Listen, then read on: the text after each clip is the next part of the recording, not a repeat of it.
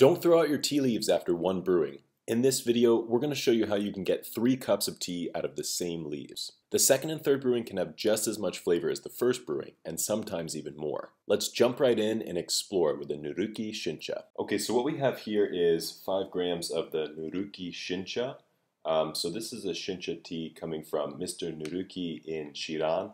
It's a beautiful little town in southern Japan. It's way out on the southern tip of Kyushu, the main southern island. I got the privilege of visiting Mr. Nuruki a couple of years ago and trying a few of the different teas from him, like the Shizuku Sencha, the Nohana Sencha, and the Nuruki Shincha.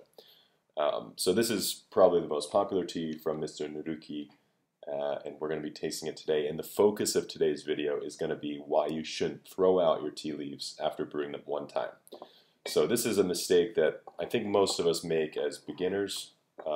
I certainly made it when I was just starting out with tea. I would get that first infusion, and I was, really excited about trying different types of teas, so I would kind of brew the tea once, throw out the leaves, then brew the next tea. This is something that you are missing out if you're doing, because there's definitely a lot to be had from the second and third infusion of the tea, and we're going to explore that today. So I have about 60 degrees Celsius water. I'm going to go ahead and pour that in.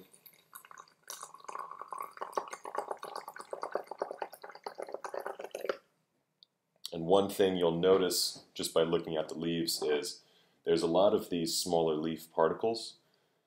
And this is because the Nuruki Shincha is a deep steam tea. So during the longer steaming process, most Japanese green teas are steamed between 60 and 90 seconds. The Fukamushi teas are steamed for over 90 seconds, so up to 200 seconds. And during this time, the tea leaf's broken down, so it becomes a little more brittle, a little more fragile.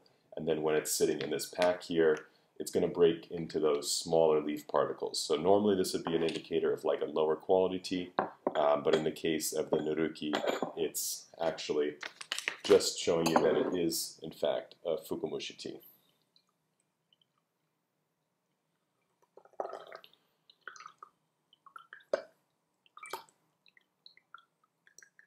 So another benefit of the Fukamushi Sencha is you have this really bright jade green color. And we're actually going to be doing it a little bit differently today. We're going to be doing multiple infusions at once so we can compare them. So the mistake that you might make is throwing these tea leaves out after you have the first brewing. But what we're going to do today is actually brew it 2 more times. And I'm going to show you how much flavor comes from the second and third brewing. But for the second and third brewing, you just need 20 seconds. The first brewing, we're going to be doing 45 seconds with a Fukamushi tea because those smaller leaf particles have more relative surface area, so they're going to infuse more quickly. And this is actually mistake number 2 I was going to show you, and that's using a teapot with a built-in clay filter for these Fukamushi teas. Because these Fukamushi teas, because they have these smaller leaf particles, they clog very easily. So what you may want to do if you're really getting serious about Fukamushi Sencha is get a teapot that has a circular metal filter. And so what this is going to do is it's going to allow the water to move around the sides of the teapot if there is a clog, and it makes it much less likely that you're going to clog your teapot. So if you find that you're using, so this right here is the black Tokoname Kyusu, it's got a built-in clay filter. If you find that you're using this teapot and it's difficult to pour the Fukamushi Sencha, you may want to look into the Fukamushi teapot.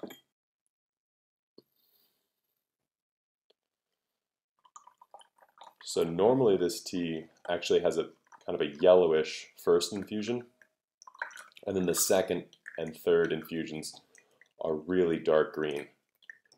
This time I think because the water was so concentrated, because the leaf to water ratio was lower, we ended up with 3 super green infusions. These super green teas, these super flavorful teas, are things that you would have missed out on if you had just thrown out the tea leaves after one brewing. So you definitely want to make sure to reuse your tea leaves as much as possible, particularly with these Fukamushi teas, because they're going to get super flavorful in the second and third brewing.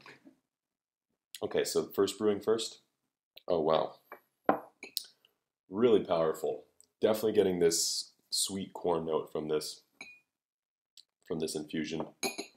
Oh, it's really nice. It's a little bit bitter, I'll be honest, but I'm really enjoying it. Actually, it's like a crisp kind of bitterness that really balances out the flavors of the tea. Yeah, I really like this in the kind of this leaf to water ratio that we did. We did 5 grams of leaves and then, maybe 100 milliliters of water, which normally we do 150. Second one. Oh, interesting. A little more acidity with the second brewing. A little bit more of these steamed vegetable notes coming out. So typically what you have is you have a first brewing that's got most of the sweetness of the tea.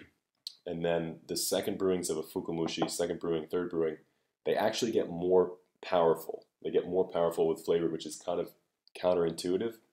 But I think, I'm not an expert on this, but I think the reason for this is you see these leaves, they're really kind of starting to break down in the teapot, and they're giving a lot of their flavor into the later infusions of the tea. So, this you could definitely brew 2 more times. You'd still have a lot of flavor because these leaves are kind of breaking down. And that's something that you get from the deep steaming process, is you're kind of breaking down the cell walls and the cell membranes of the tea leaf, and you're able to extract a lot more in the infusion. So you should never throw out the tea leaves after one brewing, but certainly not with Fukamushi Sencha, because there's a lot of flavor that you're going to be unlocking in the later brewings. Yes, this one's definitely sweeter. So this one has the sweetness, but this one has more raw power, I would say, than the third brewing. Okay, yeah.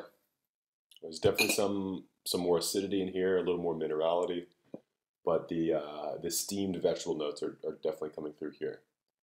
So when we're talking about steamed vegetables, we're talking, baby spinach, we're talking edamame. In the case of the first brewing, we're talking some sweet corn as well. First brewing is going to have the sweetness, as I said before, but some people actually prefer the later brewings of these teas because you just get more raw power. So if you're looking for a really strong and flavorful cup of tea, you definitely want to pay attention to these later brewings. And there is a slight color differential, you can see. It would be more apparent, I think, if we were using a larger quantity of water, but because it's so concentrated, you're getting that kind of green infusion in the first brewing. But the tea is definitely going to get a darker green color with each subsequent infusion. So if you were just to brew this tea once and throw out the leaves, you'd only be getting 1 cup of tea for your 5 grams of leaves. But when you reuse the leaves, you get 3 times the amount of tea. And all of these teas can stand on their own as independent cups of tea. Definitely something you should be doing at home. It's going to save you some money. It's going to get you some more tea. And you'll also have kind of a more educational experience of the tea. So you'll be able to see kind of the sweetness in the first brewing. You'll be able to see more of the raw strength in the second brewing. And then in the third brewing, you get more into the acidity, more into the minerality, which is nice. And if you're interested in trying the Nuruki Shincha, this is a tea that you can pick up on our website, neoteas.com. We also have some other great Fukamushi Senchas on our website that you can try and compare to this tea.